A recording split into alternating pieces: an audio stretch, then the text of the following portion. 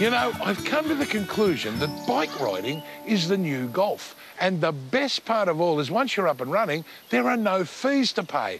All I need now is somebody to ride with. Hey, Coxy, want to go for a ride? What are the chances of that? Hey, hang on, wait for me, I'm coming.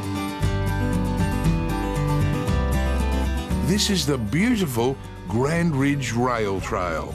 It's 13 kilometres long and runs from Boolarra to Mirboo North in the stunning Strzelecki Ranges. Now, if you're keen, it takes about 2 hours drive from Melbourne to get here. So it's really a nice family ride. Like, it's not like an Olympic marathon, is it? Oh, no, great little family ride. The whole family can enjoy this ride.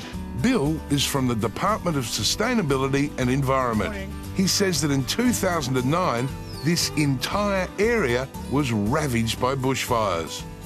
Since then, DSE have spent $1.6 million improving the trail. Land is Crown land. It's one of the rail trail reserves, one of the many reserves we have throughout the state that we look after. And we've appointed a local community manager to look after the trail and to look after the daily maintenance of the trail. So, with DSE looking after it, it'll always be in this condition? Yes, that's the aim of it, yes. Not only is it better than before, it's now more accessible than ever. Walkers, the mobility impaired, and even bikers like us can all enjoy the new trail. Righto, Bill, how far we got to go? That's about the halfway point, Coxy. I just didn't realise the fires were this big. That's huge. A large area just stopped by the CFA on the outskirts of Boolarra. A deliberate line was drawn in the sand to stop it from taking over a township of 700 people. Local resident Neil Cartwright could only watch as the fire swept through. Must have been a pretty scary time, was it? It was frightening indeed, because my wife and daughter had abandoned the house. I told them to go to our friends, and my neighbours and I stopped in an attempt to spy it, but luckily it changed direction. Neil says today the trail follows the route of the old railway line, which ran from 1885 to 1974, carrying passengers and supplies. See you, lads. See you, Neil. Get a go, downhill. Thanks, Neil.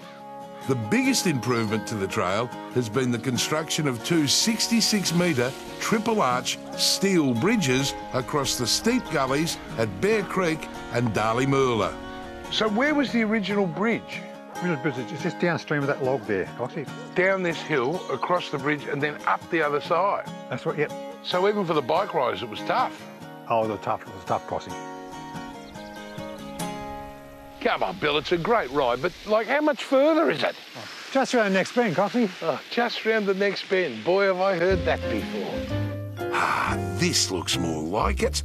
The Dalliance Chocolaterie and Providore in Mirboo North is run by Kay Henry. It's the perfect pit stop for the weary rider.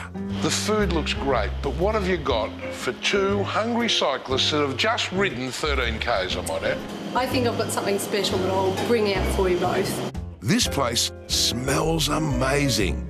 And how about those chocolate stilettos? Oh, come on, Kay. I said we were hungry, not starving. There you go, boys. Enjoy. Fantastic.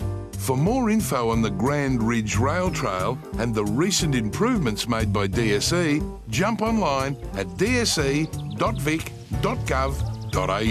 Mate, that looks great. Now, who's coming to pick us up? No, Cox will be riding back. What?